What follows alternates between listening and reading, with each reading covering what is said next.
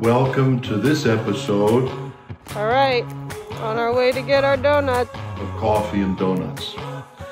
When we're again able to meet in person at our parishes, I look forward to the opportunity to join in these gatherings after our masses.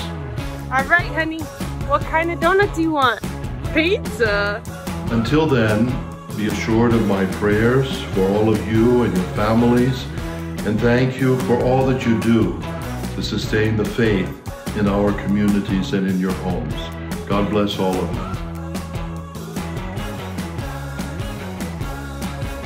Welcome back to Coffee and Donuts.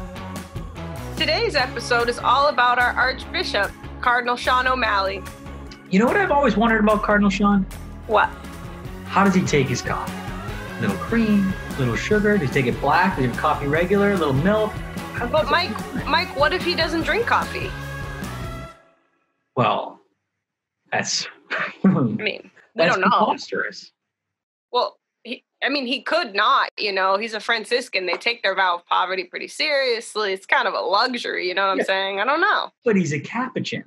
Cappuccinos are named for Capuchins. Are you serious? Absolutely. Huh. I never knew that. Wait, why? The color of the drink was similar to the color of the Capuchin robe. That is a fun little trivia fact. Free of charge. You're welcome. Okay. So he's got to have, I think he would have coffee. If anything, I could see him not having donuts. No. Everybody loves a good donut. He must eat donuts. Yeah, but as you said, he is a Franciscan, and donuts, kind of luxurious. Unless it was a plain donut. I guess plain donuts are, plain, so.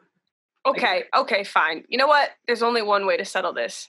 Cardinal Seán, if you're watching this, can you please tell us how you take your coffee and if you like donuts, and if so, what kind of donut? Inquiring minds want to know, our viewers, and frankly, I think we're very interested as well, Emilia. Oh, yeah. So. Anyways, the whole reason we brought up Cardinal Seán in the first place is because this episode is all about him. And where he's been in the Archdiocese. Kind of like Carmen Sandiego. Yeah, kind of like Carmen Sandiego. I rewrote the lyrics to the Carmen Sandiego theme song just for this episode. You ready for it? No, I don't think Where in the world is... Wait, what happened? Oh, I'm guessing the FCC pulled the plug on your little rendition of Carmen Sandiego, copyright issues and all. All right. Well, okay. I guess that might be for the best, to be honest with you. Yeah. So where in the world is Cardinal Seán?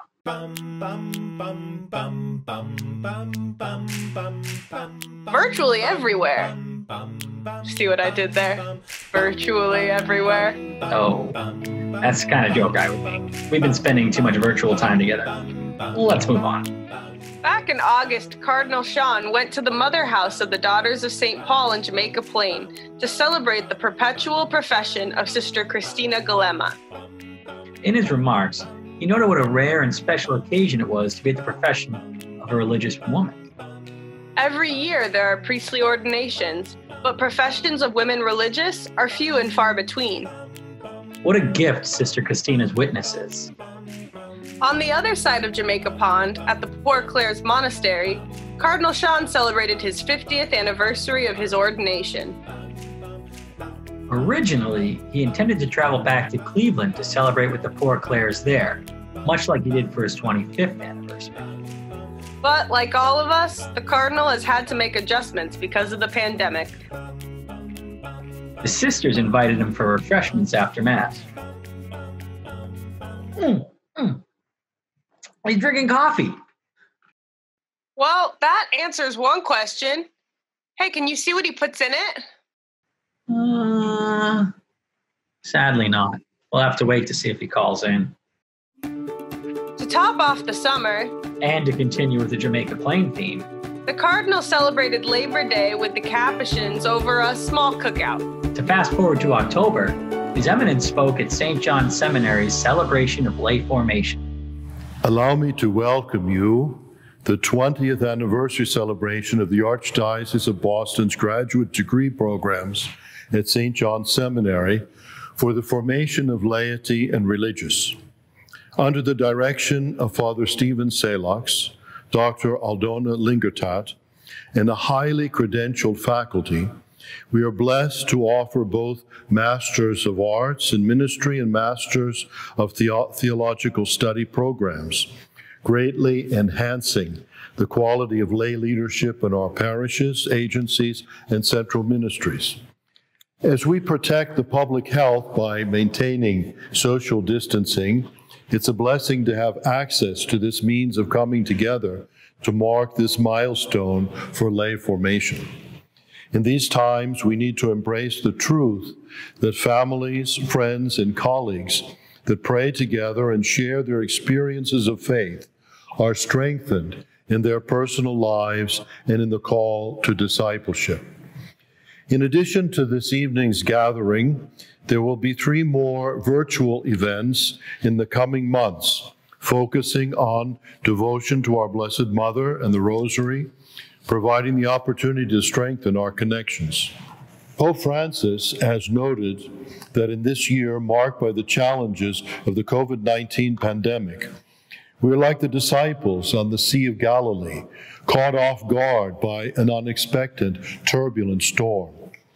We have realized that we are on the same boat, all of us fragile and at times disoriented, but called to row together, each of us in need of comforting the other. Together we will see our way through the turbulence to the calm and the assurance that Jesus brings us.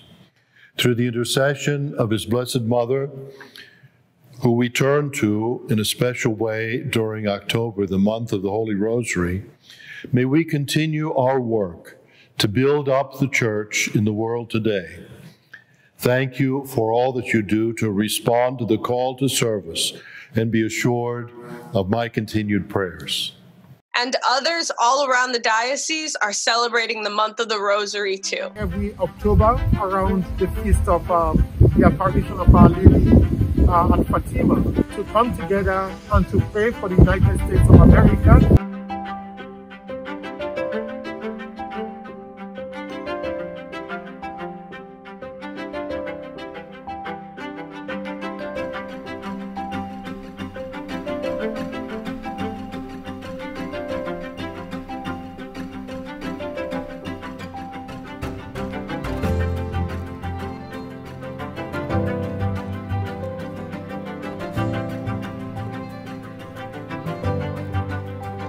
Have you heard the story of Our Lady of Aparecida?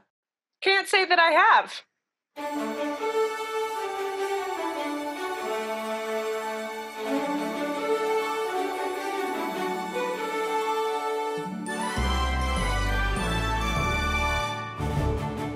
Three fishermen in Brazil were out fishing one day, and they weren't catching anything. Sounds a lot like the apostles. But they cast their nets again and felt something catch. When they pulled up their nets, it wasn't a fish, but rather a headless statue of the Virgin Mary. Oh.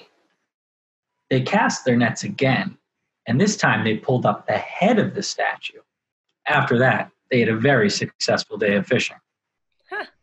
The reeling in of this statue transformed the devotion of the people in the area, and to this day, Our Lady of Aparecida remains the patroness of Brazil. Well, that's awesome, Mike. But how does it connect to our diocese? Well, a whole group of Brazilian youth went to Our Lady of Fatima Shrine in Holliston to celebrate.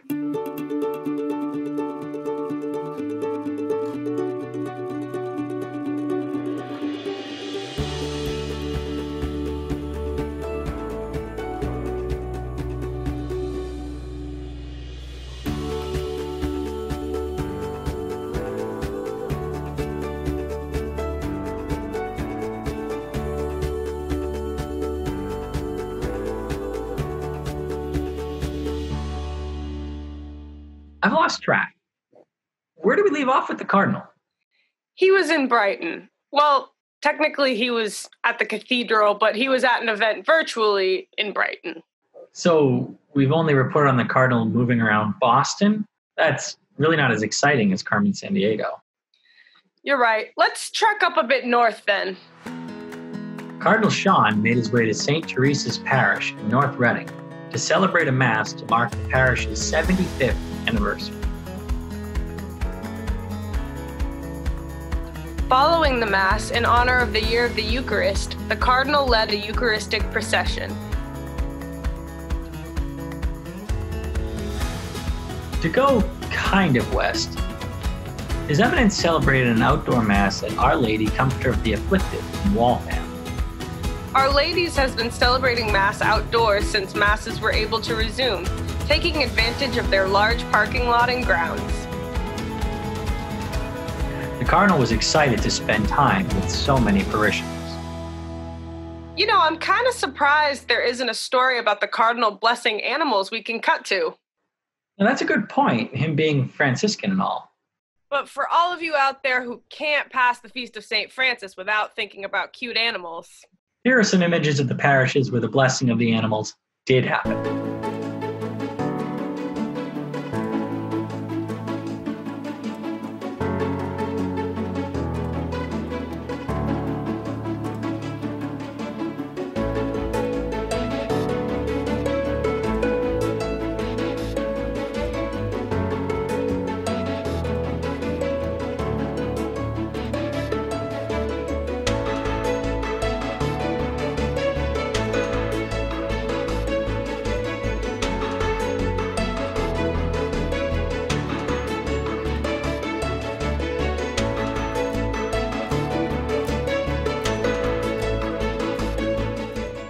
You know, the only time I bless animals is right before I eat them.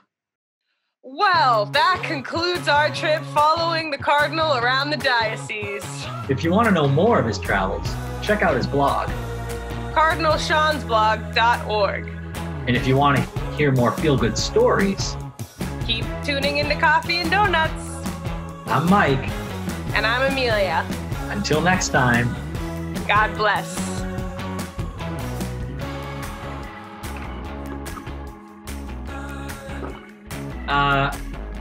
Emilia? Yeah?